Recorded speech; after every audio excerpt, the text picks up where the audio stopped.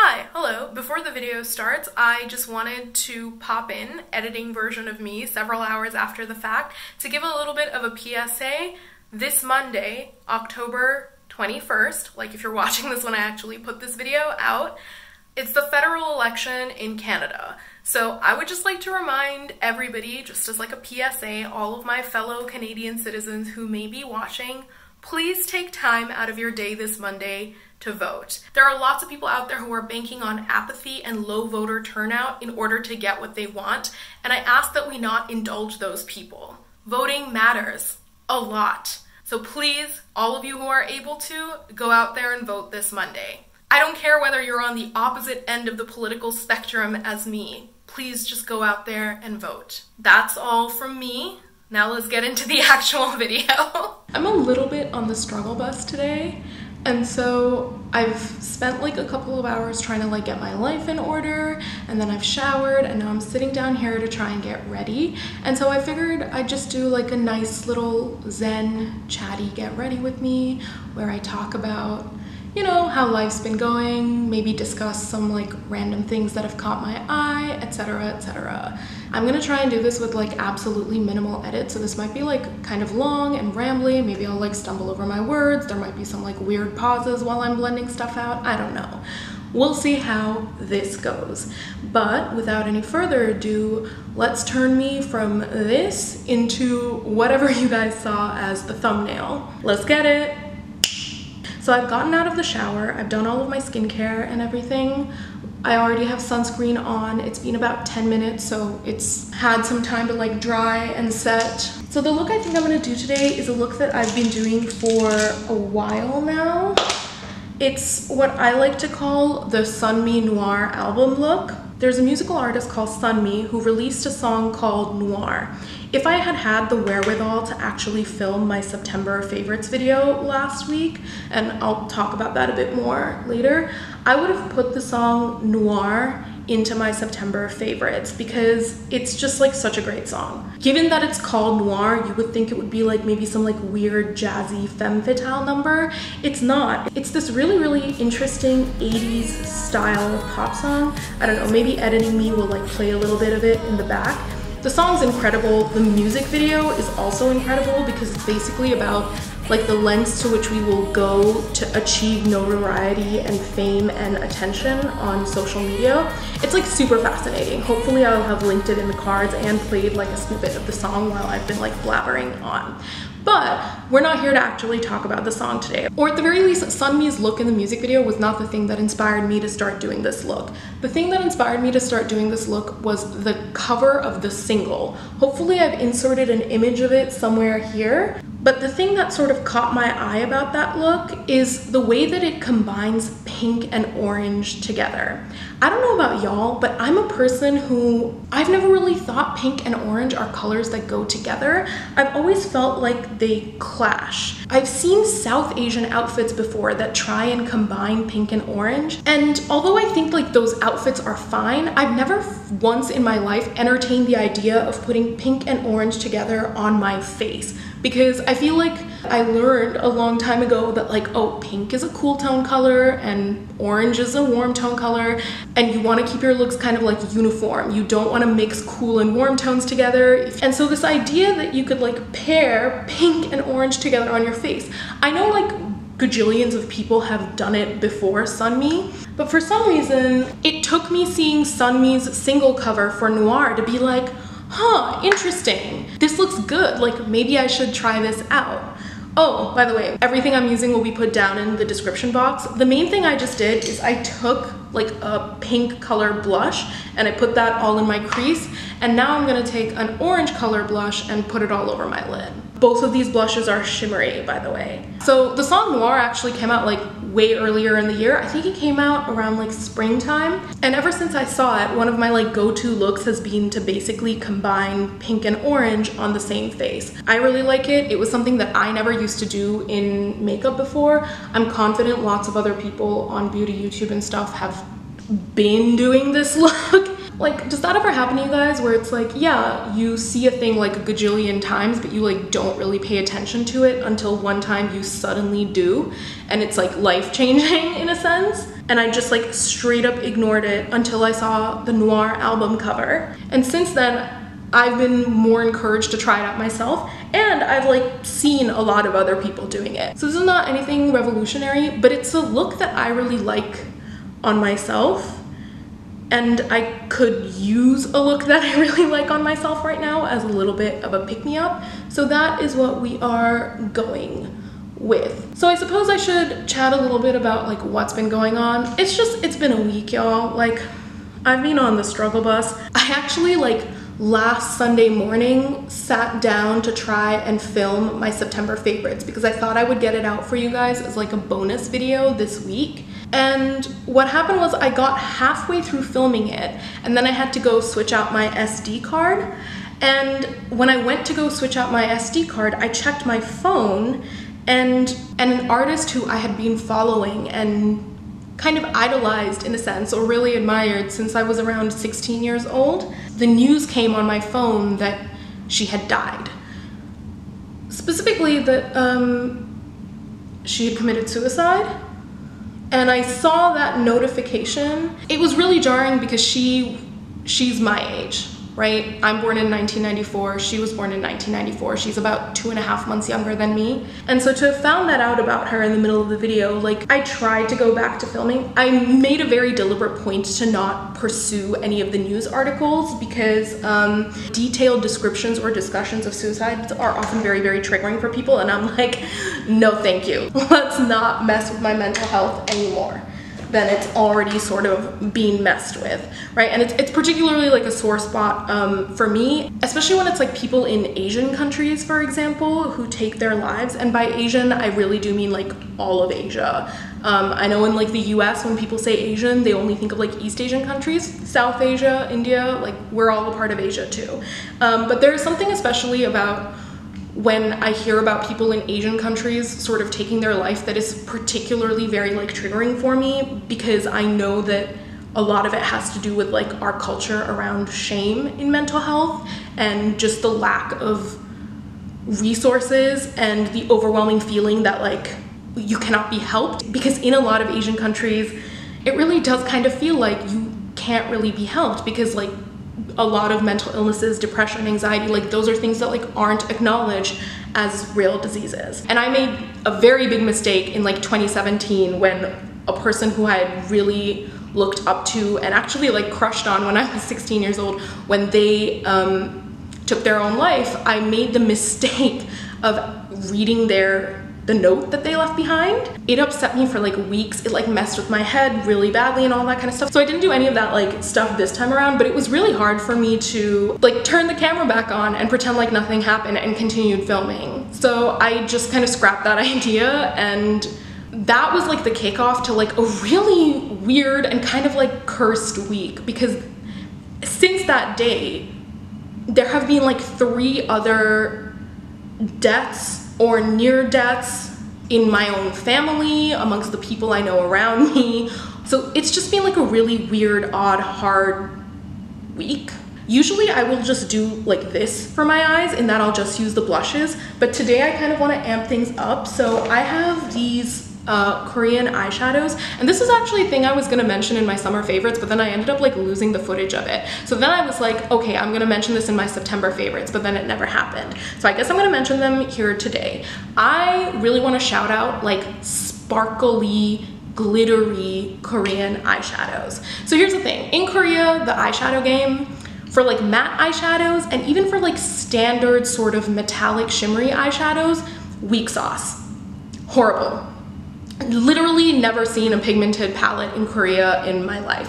However, where Korea really excels is with these like glittery, ultra sparkly, almost foil style shades. The hourglass scattered light eyeshadows that everyone talks about, there's like all of these beautiful micro shimmers. It's like so foiled and beautiful. Like eyeshadows like that have existed in Korea for like a really long time. Like they're ahead of us when it comes to like the micro glitter, ultra shimmery, interesting, dimensional, sparkly eyeshadow game. And so I actually happen to own a bunch of those products. The most easily accessible to everybody are the Kaja bento boxes, specifically the all shimmer ones. The very first one, I think it's called Rose Water, the Rose Water Trio, and then the second one, which is the one that I have, which is the shade Orange Blossom.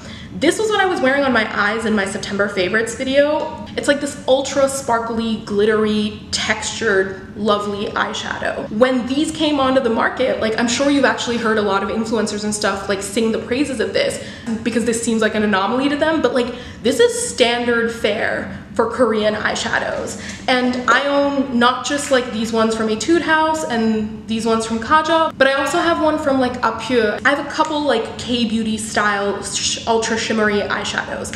The MAC Dazzle Shadow formula is pretty much like a K-beauty formula. So if you've ever like tried one of those out, you know exactly what I mean. It's just like this beautiful multi-dimensional ultra shimmery sparkly look. So I think what I'm gonna do is I'm gonna take this one that I have that's like a interesting pinky orange gold duochrome, and I'm just gonna apply it on top to add a bit of pizzazz, because I could use a little pizzazz after the way this week has made me feel, which like every single day I have woken up to myself and I've just thought, oh hi, thanks for checking in, I'm still a piece of garbage.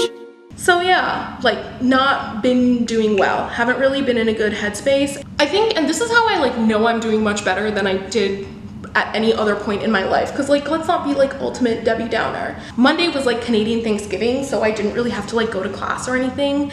Then Tuesday and Wednesday I was like just sleeping a lot for hours and hours every single day. I just found myself like sleeping a bunch, and that to me is like red flag behavior. So if I ever find myself like sleeping for insane number of hours when I have like no reason to be, that's usually an indication that there's like something up with my mood. It's like the first sign that like things are going a little bit downhill. And in previous times in my life, I've like not had the self-awareness to notice that my mood was going downhill until I was already like 3/4 of the way down that hill and there was like no stopping me because the momentum was like really too intense.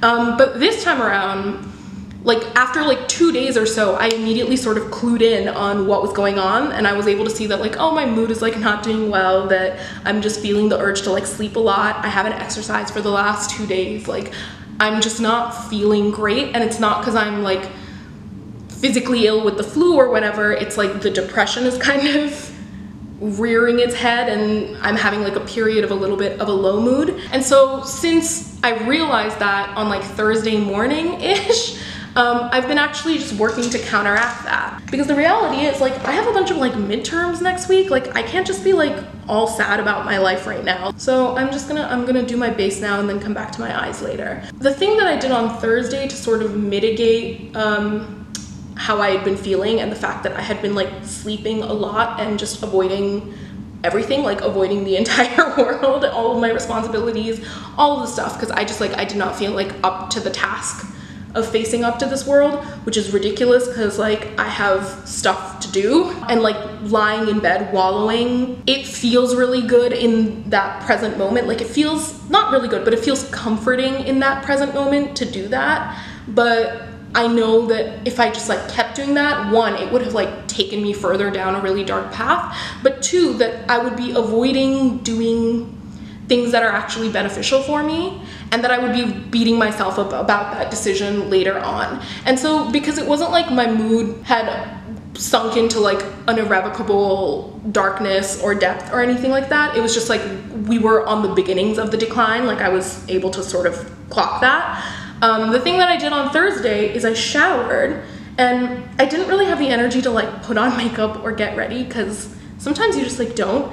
But I forced myself to physically leave my house and go to the cafe that's like a block down from me, and I sat there with like my laptop and my like books and everything, and I managed to study for a couple of hours before I had to go to my Spanish class. And so I managed to have like a halfway productive day on Thursday because of that. And then Friday, I also ended up doing the same thing, where it's just like I got up and I got myself out of the house in order to be able to do work. And like today's Saturday, and usually I upload a video on a Saturday, but I didn't have anything this week. Like I couldn't fathom sitting down and mustering up the energy to like try and do an anti-haul right now. This is gonna sound so like weird, but it's true. Like, what the fuck does new makeup matter when like your life is kind of up in shambles? Watch your profanity. People I know like in my own life have literally died this week. Somebody I didn't know personally, but who I've admired for almost a decade now, like she took her own life this week. Like, for me to have sat down at any point in this week and tried to have mustered up the energy to like talk about new releases and what I thought of them and whether I wanted them or not, like I wouldn't have been able to do it. I would have just sat there the entire time feeling resentful and like everything was super pointless. And that's not a frame of mind in which I want to film a video, nor is it like a productive frame of mind in which to even like to really talk about anti-consumerism, because I would have just come off as really like bitchy and tired.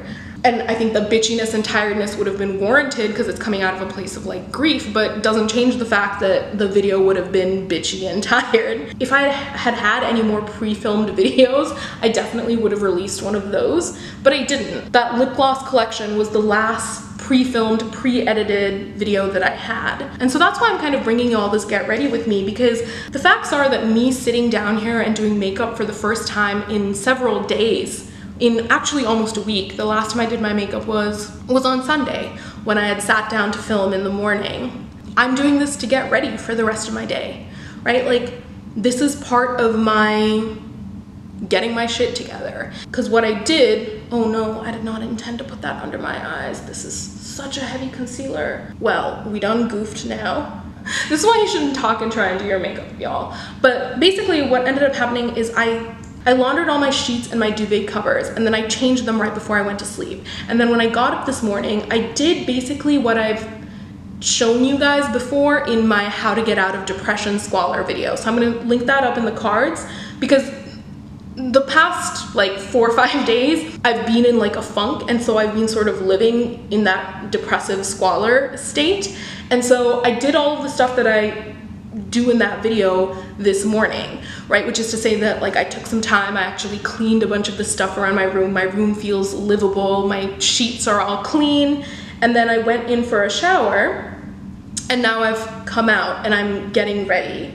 I'm very deliberately taking the time to sort of sit down, put on some makeup, and film this, firstly because it returns like a semblance of normalcy to my life, right? Like, filming is a part of my weekly routine, and so the fact that I'm not ignoring it and I'm actually sitting down and doing it, it helps me to feel like a little more normal and a little more stable and a little less like the world has turned upside down.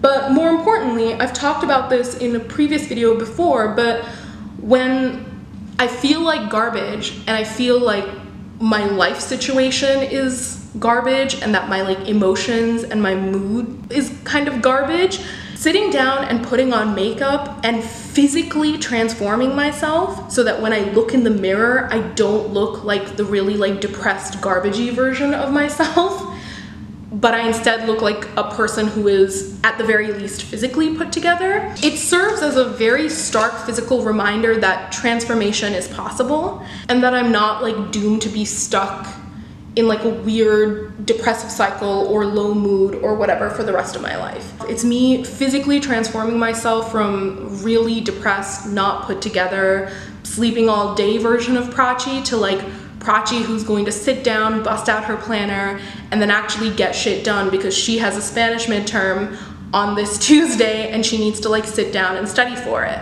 Look at me like referring to myself in the third person, like, okay. The act of me filming this is part of what I hope my channel helps accomplish for people out in this world, I guess, for like those of you who take the time to watch me, because I've talked about this like time and time again on my channel, but I really cannot emphasize this enough. Like, social media really encourages a culture of perfection and this idea that like everyone is put together all the time, that everyone's life is perfect all the time, that everyone is like on a high point in their life at all times. We see on social media the perfected versions of everyone's lives and personalities. It is very, very rare that you see a person put like breakdowns or terrible moments of their lives on social media. Unless you're like Trisha Paytas crying on her floor or whatever, and you're just basically like trolling and having breakdowns low-key for like attention,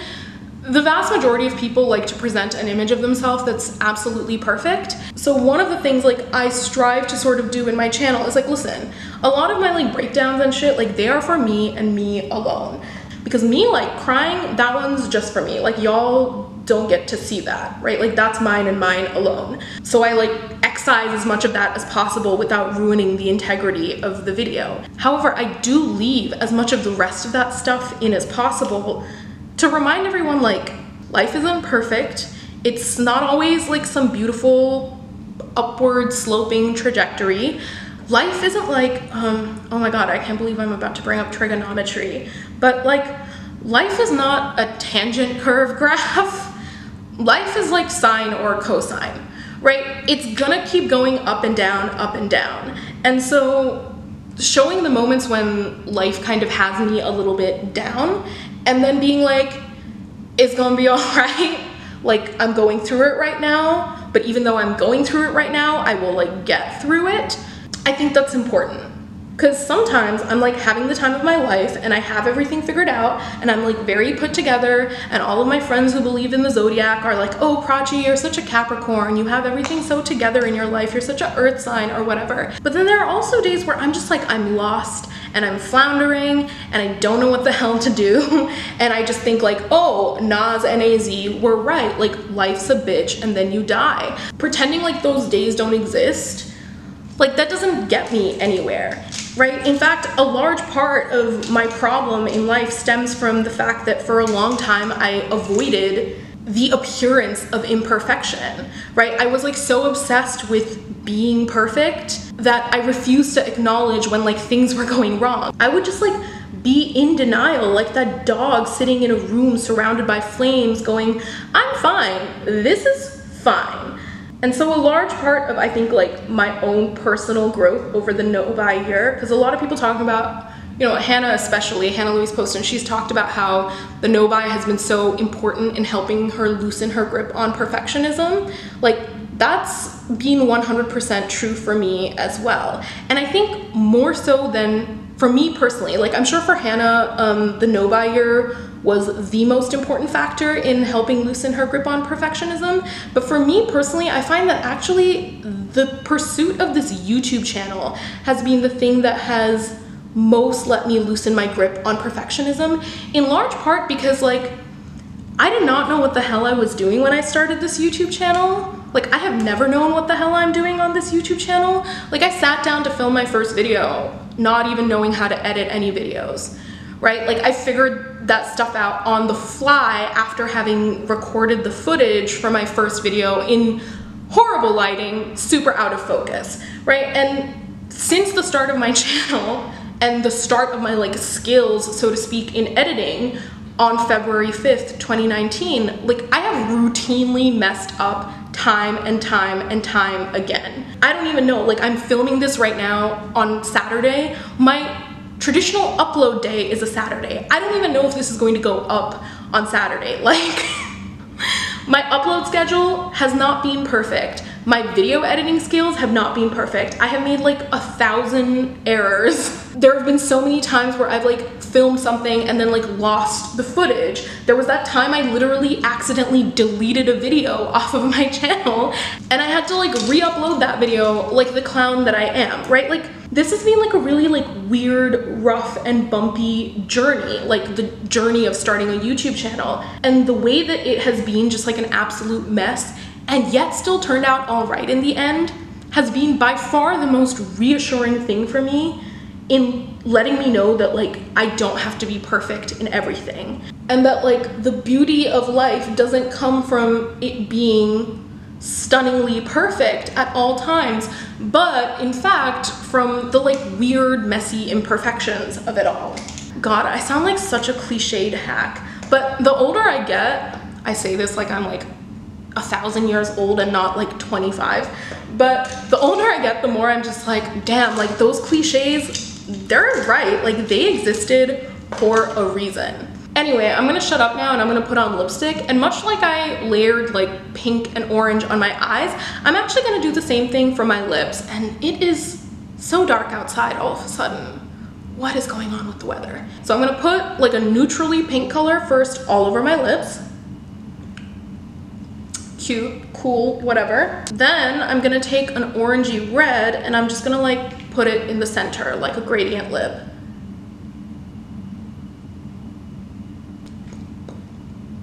Yeah. So what I'm gonna do now is I'm gonna turn off the camera and I'm gonna put on like a little bit of black liquid liner on the top. And the reason why I'm gonna turn off the camera is because like I can't talk while doing that. So I will be right back with eyeliner on.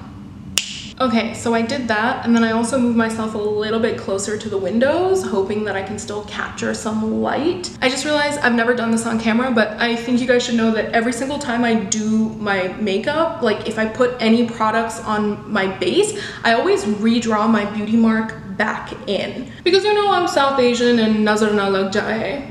I just realized that makes no sense if you're not South Asian, but nazar is like the evil eye or whatever, right? So the idea with nazar na lag jaye is like you're wishing somebody that the evil eye does not fall upon them. And you basically say that phrase, oh, nazar na lag jaye, a lot of times when somebody is looking particularly like beautiful and radiant. Because, and oh, this actually ties right back in with the idea of perfectionism. There's this idea that if your face is too perfectly beautiful, like if it's absolutely unmarred by anything, if it's purely perfect, that it will attract the evil eye. And so the idea is that if you have a beauty mark, this like black spot on your face, that's not something like bad or ugly or hideous.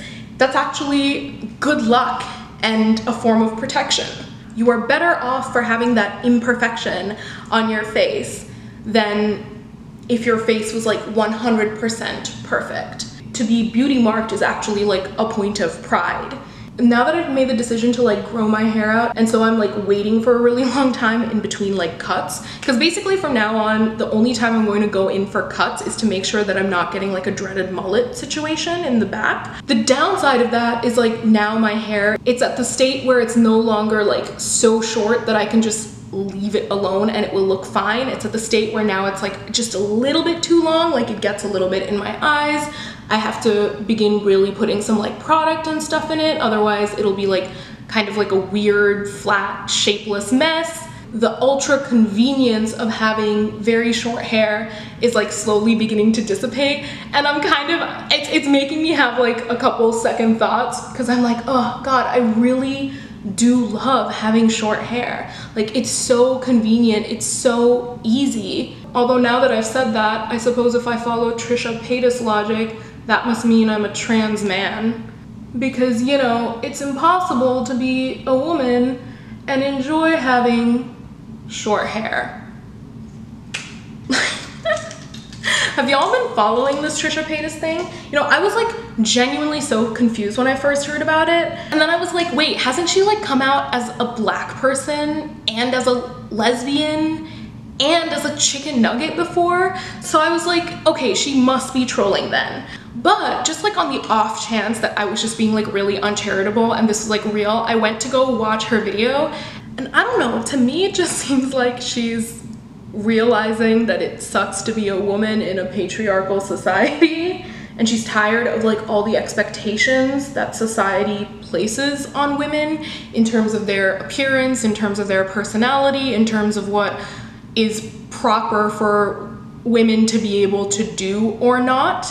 It seems like she's just like tired of gender norms, which like mood, but I feel like being tired of gender norms doesn't necessarily like make a person trans, right? And I think that's actually very evident in the fact that some of the people who are the most tired of gender norms are like hardcore radical feminists who are often like exclusionary towards trans people. Just because you're like exhausted at the confines placed on you by patriarchal society like doesn't somehow make you trans. Now, I did watch like a couple videos of actual trans people reacting to Trisha Paytas, and it seems like things are pretty split. Like I've seen a couple people saying like nothing of what she's saying sounds like she's trans. I've seen a couple people saying that it sounds like she's kind of having like a little bit of a crisis, that maybe they had gone through something similar towards like the beginning of their process of coming to terms with the fact that they were trans. And then I've also seen a couple really interesting videos where like a couple trans people have suggested that it seems like what Trisha's struggling with right now and discussing, it has more to do almost with people who are gender fluid or non-binary, and that there exists the possibility of Trisha Paytas actually maybe being gender fluid or non-binary and just not simply having the vocabulary for it, and so therefore latching on to the label trans. So I don't know. I mean, like, I want to leave space for the fact that I'm like sitting here doing nothing. Let me put on blush. So the same two blushes that I put on my eyes, I'm gonna layer them onto my cheeks. So I'm gonna put a light wash of the pink first, and then I'm gonna layer the orangey one on top. I wanna leave room for the possibility that Trisha Paytas is genuinely actually going through some sort of a gender identity crisis and not merely a gender expression crisis, right? Because there is a big difference between your gender identity and your gender expression. So your gender identity is like what gender you think you are or identify as. So I, for example, identify as a woman. No matter how long or short my hair is, no matter how tomboyish or not I have been in the past, I have always identified as a woman. However, my gender expression has not always been the most overtly feminine. So gender expression is like your personal choice, almost, in a sense. It's like the way that you present yourself into this world, the way that you express yourself into this world, where does it fall on the gender spectrum? So like my hair, for example, and the fact that I almost never wear skirts and I don't wear high heels, those are slightly more masculine forms of gender expression. However, I do from time to time enjoy wearing a dress. I'm sitting here wearing makeup right now, and I wear like long dangly earrings. And in our society, those things are coded for the most part as feminine forms of gender expression. To me, and to quite a few other people who I saw on the internet who are like well-versed in issues of gender, like a lot of like trans and non-binary folks, they think that Trisha Paytas is primarily having a crisis of gender expression. She's kind of chafing against the ways in which society forces women to have a very ultra feminine gender expression. Because that is like the external pressure of society, that if you are biologically born a man, you must also identify as a man, and then you must express your gender in a highly masculine way. And same thing goes for being a woman, and it seems like Trisha Paytas is just like not down for that anymore. Oh, the sun is doing really interesting things to the lighting here. But I do, however, want to leave room for the fact that perhaps it is not a crisis of gender expression alone, that perhaps it is a crisis of gender identity as a whole. And I especially want to leave room for that because the reality is, like, although I'm a part of the LGBT community, I actually like don't know what the trans or non-binary experience is like, right? That is like a failing on my own part because I have not done like the work to 100% figure out how it is trans and non-binary people feel, right? It's like not my place to be like, this is not a valid expression of transness, this is not a valid expression of non-binariness. And that's why I have like deferred to and defaulted to actual trans and non-binary people's videos and views on Trisha Paytas. And I, for the large part, just avoided like everybody else's interpretations on the subject because I just like, I don't know, right? That's like a gap in my own knowledge that I have not 100% rectified. Because if you think about like Caitlyn Jenner, right? Like she transitioned like very late in her life. And so the idea that like you must have a realization about like who you are ultra early, otherwise it's like not valid, or it's somehow like a ploy for attention or a scam or whatever, like that doesn't quite hold. I don't really know what's going on with Trisha Paytas. I guess we'll like find out soon enough like what actually is happening. I was about to say that like I'll be watching what's going on with keen interest, but like that's a lie. I don't actually care enough about Trisha Paytas or YouTube drama to do that. Like my life has a lot going on in it regardless for me to actually keep a close eye on this issue. But if it does happen to be like real, I hope she figures it out. So I think I've done everything that I want to do with this look here. I'm just gonna although this is the container for the Urban Decay All-Nighter Setting Spray, this is not actually the All-Nighter Setting Spray. I found this like empty bottle while I was moving, and I remembered that I had kept this bottle because I really like the mister on this thing, like it's really fine. And so I took a toner that I didn't like using and I popped it in this, and I've been using it to just kind of like get rid of any powdery residue on my face the last couple of bits before I like get on with my day, because I do actually feel like so much better. Firstly, because, you know, I look a lot better than I did, but I think also like the act of filming and engaging in a little bit of a conversation out loud, it was normalizing. I feel more like my normal self now and less like the weird sleepy shell of myself that I was feeling. But I'm gonna like put on some of my favorite perfume, because scent is actually like really keyed in with our memories and our emotions. And so smelling really pleasant things that you associate with good times and that you like, it can have like a very real impact on your mood. Scent related things do a lot to just help me sort of feel a little bit better on the surface. It's like a 5 to 10% bump in mood, and sometimes like that's enough. Y'all, like what is this lighting situation? Why does it look like the Twilight Zone in here? Okay, so by the end of it all, the lighting in that video was like completely out of whack. So I've decided to film a little bit later in the day as the lighting has gotten better, what the final look that I created looks like. It's like a very nice, almost monochromatic, like two-tone pinkish orange look. I really like it. I think it's really flattering.